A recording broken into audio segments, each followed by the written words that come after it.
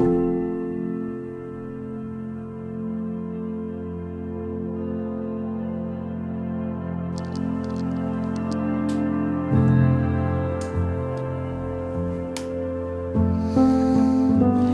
room is a real mess. Look at this. Look at a new, beautiful mic. Hey guys, this video is brought to you by Skillshare, the online learning community with thousands of awesome classes. The first 1,000 people who click the link down below will get a free trial of Skillshare Premium. So check it out. More to come. Let's talk about practicing. How much should you practice? Should you prioritize chords, scales, arpeggios, songs, fingerstyle, strumming? Which categories should you focus on? Well, the thing is, I have no idea. You are probably the only one who should be able to answer these questions, because you are the only one who truly knows which kind of guitar player you want to be. Now, I understand that it can be challenging for some of you to figure out what to practice. There are so many things that we like, so many things that we want to play, so many things that we should be playing, so many things that we shouldn't really play, yet we practice them anyway. So in this video, I thought I would show you my practice routine, and I also want to show you my thought process behind my practice routine. It changes all the time, guys, and it depends how much time I have to practice and what are the things that I want to focus on. And so I want to share with you the one that I am practicing right now, so that hopefully you can have an idea. And this video maybe can help you figure out your practice routine. Now, I'm currently practicing about maybe 1.5 to 2 hours a day, so 3 categories are absolutely fine. And these 3 categories for me right now are category number 1, scales, category number 2, chords, and category number 3, songwriting. Let's talk about scales. Now, when I say scales, guys, I don't mean that I, put a metronome and I try to play these scales up and down as quickly as possible. I just don't really care how fast I play, to be honest with you. I've been playing for over 20 years, and again, I'm 35. I have not that much time available to practice, so I don't want to spend time just playing a scale up and down and see how fast I can play it. So right now I like to practice scales melodically, so I kind of noodle around with the scale, but I do have a system. For example, I don't like to play in just one position. I actually force myself to play up and down the neck, so I try to play 3 to 4 notes per string like this. This is an E major scale.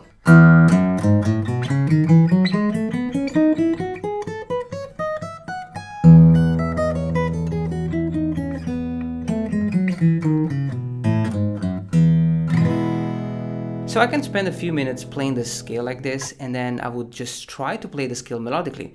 I can, for example, play the low E string. We are in E major. I'm playing the E major scale. So I play the low E string, and then I would just, start playing stuff without thinking too much, without worrying too much about the speed and the rhythm. I just want to constantly keep playing like this.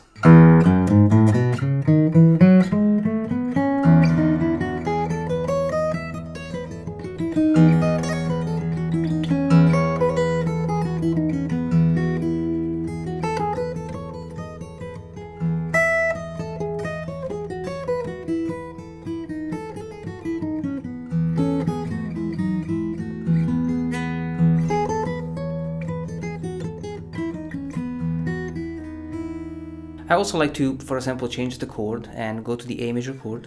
If we are in a key of, E major, I can play the A.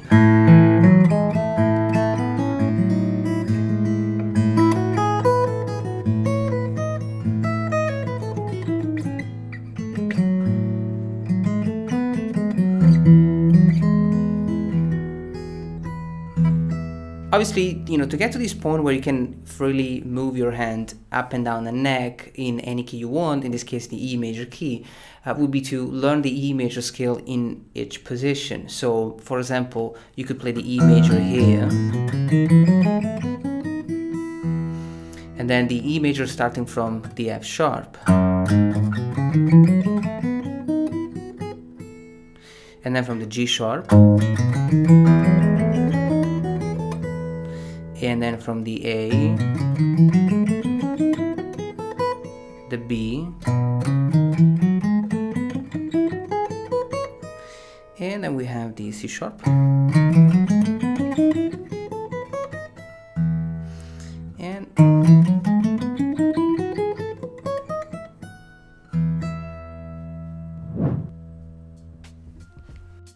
let's talk about chords, guys. I want to show you one of my favorite exercises.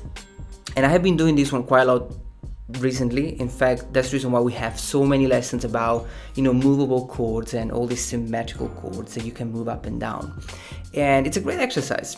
So for example, I like to come up with like a chord shape. So we start with a chord shape. For example, lately I've been working on this one, on this beautiful E major 7 chord.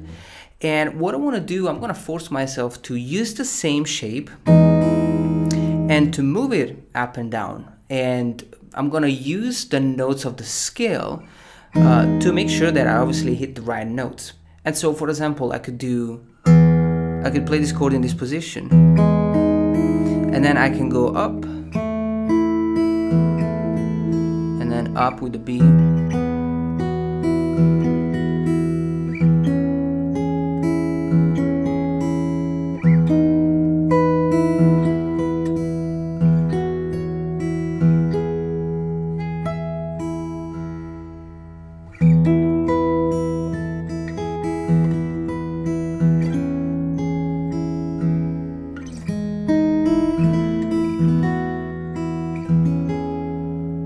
Now the cool thing is that you can also do it melodically. For example,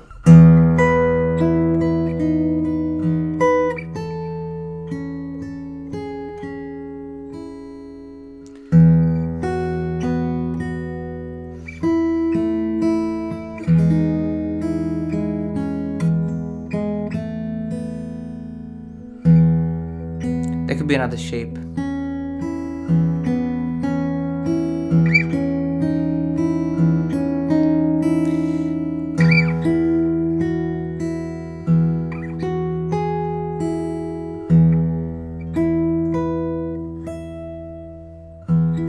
Now the second shape, this one was kind of improvised, and the cool thing about this exercise is the fact that, you know, you come up with so many different chords, even, you know, before knowing the name of each one of these chords. And then once you find the one that you really like, you can analyze the notes and come up with the name. It's a beautiful and lovely exercise, and I have been posting a lot of lessons lately based on this approach. So I really recommend that you try it. You know, sometimes you can literally do it with, you know, one finger, one position, one finger.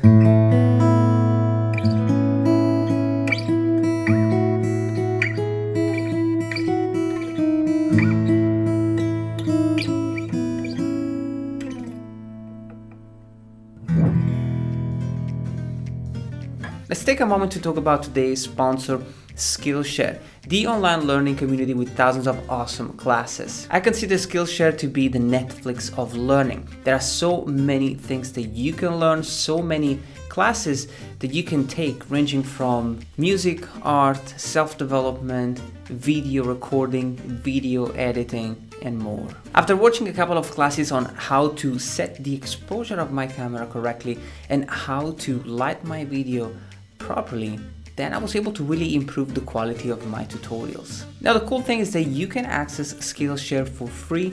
The first 1,000 people who click the link down below will get a free trial of Skillshare Premium, so you get access all the courses. And then if you like it, you can sign up for less than $10 a month. So thank you so much to Skillshare for sponsoring this video. Now let's go back to the lesson. Now, one of the things that I love about being a musician is the fact that I can develop my musical ideas and I can transform all these musical ideas into a song. Now, I want to take you inside one of my songs to show you how I usually practice songwriting. Now, one of the most challenging things about writing my music is that for me, sometimes it's difficult to make decisions. I mean, there is always something that you can add to the song, or maybe you can make the melody more catchy. Sometimes I feel I'm not really doing the right thing. So for me, the first thing that I practice when I work on my songwriting skills is that I wanna stick with my decisions. I don't wanna change the music all the time. And once I come up with a musical idea, I'm gonna work on that musical idea without changing it too much. Now let me give you an example with this song I've been working on. It's called This Journey Called Life. It's already on my YouTube channel and it's available on all the streaming platforms. And I want to kind of break it down so that I can show you my songwriting decisions for this song. Now, one songwriting exercise that I love is to write down a chord progression and record it and then try to come up with a melody. And I will just loop the same chord progression and try to come up with something that I can sing. And this is what happened with this song. In fact, I think the first thing that I recorded was this one, the chord progression, which is this one, B minor, and B minor over A.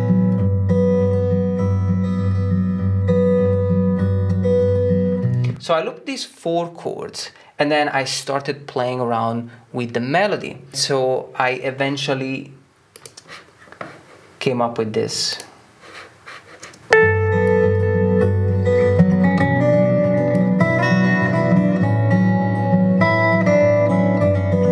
So this is the first melody, and then the second one slightly different.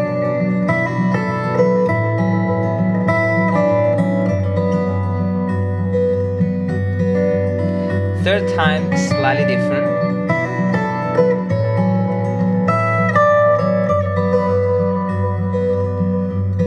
And the fourth time, slightly different.